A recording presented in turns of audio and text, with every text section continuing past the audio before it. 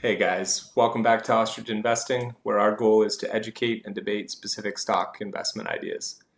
If you enjoy the content, please like and subscribe to the channel. Alright, today we're going to take a look at Chorus Aviation, which provides regional aviation services mostly to Jazz and Air Canada, as well as operating an aircraft leasing division. The stock has a 6% dividend yield, which it pays monthly, and I thought this stock was interesting because it trades at about 9 times earnings. But in the words of Donald Trump, it has a huge economic dependence on Air Canada. About 90% of their revenue in 2018 came from their partnership with Air Canada. Earlier this year, just renewed its commercial agreement with Air Canada through to 2035. But if you're familiar with the Aeroplan story, Air Canada doesn't exactly have a good track record of dealing with its partners. This video will review the Chorus business model, including terms of the updated agreement. It's going to walk through the Aeroplan case study, and then it's going to conclude with key considerations for investors. Let's jump into it. So the Chorus business model, as we discussed, they operate in 2 divisions, an aviation services division and an aircraft leasing division, both focused primarily on regional flights. Company owns 40 aircraft and leases an additional 92, and it has over 5,000 employees, including pilots, flight attendants, service crews, maintenance crews, etc. For the share price, it's currently trading at $7.84, and over the last 2 years, it's been largely flat. In December, on December 16th, it hit a low of $5.22. This, of course, was before the commercial agreement was extended. Of course, the market was also in the doldrums. In December, everything was weak and lower. But since then, it's rebounded back, and it's currently trading at $7.84. And as I mentioned, in early 2019, the new commercial agreement was signed with Air Canada. So what does the new agreement look like? Well, first of all, it originally was set to expire in 2025, so that has been extended out now to 2035. So another 16 years of contracted revenue through this agreement, and it guarantees $2.5 billion in revenue over the, well, they've got 17 years here, so someone's math's wrong. I'll go with mine. And some of that through the aircraft leasing, some of that through fixed fees that they generate through the services they provide in terms of actually operating the aircraft. So important to note here, they're not just leasing the aircraft to Air Canada, they're actually also operating them with fully staffed crews, etc. As part of the agreement, Air Canada invested $97 million into Chorus and is going to have a seat on the board. That works out to be about 10% of the company. And they also point out that there's some guardrails on what they call controllable costs, such as wages. So if you think about the staff that are required to run the plane, so there's guardrails here that protect both sides to make sure that it's really more of a cost pass through to Air Canada. One thing that did come with this certainty through to 2035 was lower revenues in the short term. So the revenue in each of 2019 and 2020 are expected to decrease, and you can see on the slide, and this is all from, I should point out, this is all from, Chorus has a really good investor presentation. I believe this was their most recent one on the website, but actually does a great job of going through the business model and providing good charts and a pretty good overview. So here, Air Canada in the press release said that it expects to save $50 million annually in each of 2019 and 2020. Chorus shows here a $59 million reduction in the 2-year period, so for 2019 and 2020. So they get the benefit of terming out the agreement from 2025 to 2035. In the medium term, there's good growth here in terms of the revenue that Chorus expects to generate. You can see here in the original CPA versus the revised, so there should be some good growth there. But in the short term, there could be a little bit of pain in terms of reduced revenue just for the next year or two. And then just really quickly on the aircraft leasing division. So Chorus hopes to diversify away from its dependency on Air Canada.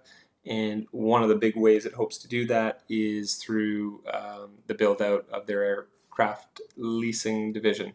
And you can see here that funding for this business is largely secured. There was a $200 million convert investment from Fairfax. There's a public share offering. We've got the Air Canada investment. So $400 million of capital to grow the business. And of course, they're planning to leverage that up when you're leasing aircraft, put a lot of debt on it. So at about 3-to-1. So that gives you an idea of the, well, they talk about $1.6 billion of capital ready to grow the business. And they currently have a fleet of 45 aircraft with leases across all continents on the globe. Now, I can't do a video without a quick look at the financials. So 2018, I'm just on the cash flow statement here in the year-end results. And it shows cash flow from operations of $240 million. Now, given this business has real depreciation, so they own a significant amount of aircraft. Aircraft is depreciated over 25 to 30 years with little to no residual value.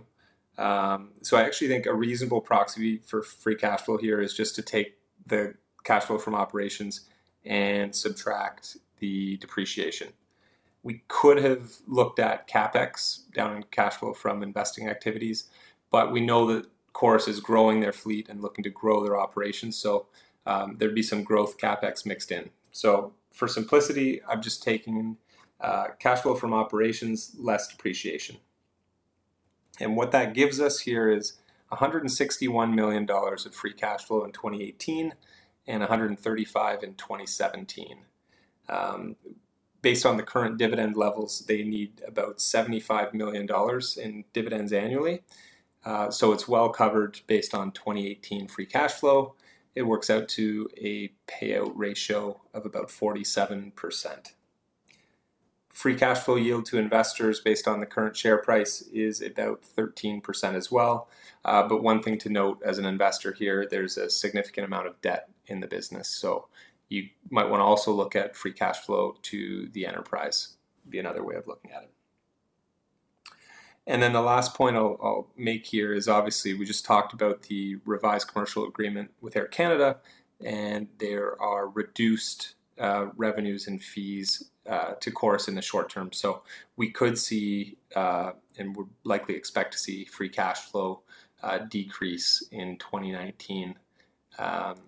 There could be some short-term pressure on free cash flow, and then expect that to improve beyond 2020. Obviously, you have to take the offset that they're growing the business outside of Air Canada as well. So now for the fun part. There's another company and business that was tied at the hip with Air Canada, and it did not end well. And so I thought it'd be interesting to just review the case study, what happened, and provides an interesting comparison for Chorus. So Aeroplan initially IPO'd and was a spinoff from Air Canada back in 2005. And it was a $250 million IPO for about a 12.5% stake in the business. So a $2 billion valuation. And before then, Aeroplan was 100% owned by Air Canada. So they spun this out to investors who bought into the IPO back in 2005. They signed a 15-year agreement right at IPO. So there was certainty around the agreement between Aeroplan and Air Canada and the ability for them to have access to seat allocation, preferential pricing for rewards, et cetera, et cetera. And I think most people are aware of the Aeroplan business model, but it was the loyalty platform for Air Canada. So in 2017, Air Canada, so fast forward 12 years from the IPO, Air Canada announced it was cutting ties with Aeroplan, which is now AMIA was the name of the corporate entity over top. And the stock crashed, as you can see on the right-hand side here. It crashed about 75%. So it went from a little over $8 a share to just over $2 a share in a in a very short period of time, because the most meaningful part of the business was Aeroplan, and Air Canada announced that they would not be renewing their agreement when it was up for renewal. So the stock crashed, and then to add insult to injury, in 2018 they agreed to buy back the Aeroplan business for $450 million. So in 2017 they announced that they were cutting ties with Aeroplan, but of course Air Canada needed a loyalty plan, and so in 2018 they agreed to buy it back for $450 million.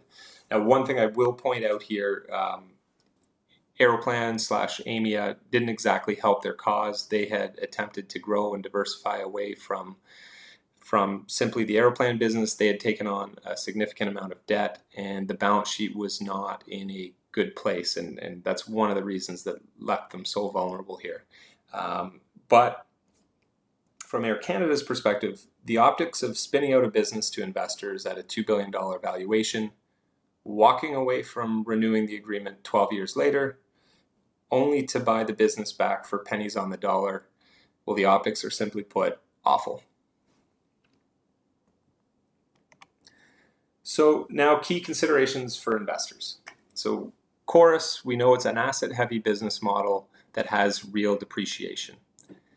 Number two, the renewed commercial agreement provides a base and scale from which to diversify. It gives them that certainty of cash flow through to 2035, which is a real benefit to investors, and it gives them a lot of time to actually grow and diversify away from what is right now pretty much exclusively a business dependent on Air Canada. Risk factors to the stock include, just a couple quick ones here, unionized employees, so those 5,000 plus employees, many of them are pilots, flight attendants, maintenance staff, almost all of them are unionized. Number two, aircraft operation, any risks to any incidents or accidents. The debt levels, of course, are going to be elevated here given the financing of the aircraft, and the dependence on Air Canada, which has been the topic of most of the video. Number four, Air Canada has a track record of pulling the rug out from partners and their investors. Aeroplan is the case study in question here. And the last key consideration, as 2035 gets closer, will Chorus be able to learn from Aeroplan's mistake and ensure the business can stand on its own 2 feet? Or will this business model continue to be dependent on renewed agreements with Air Canada? That's it for today's video. Let me know what you think. Will Chorus be able to do it? Will they be able to grow and diversify away? Will they also be able to create real shareholder value in a leasing business with assets that depreciate?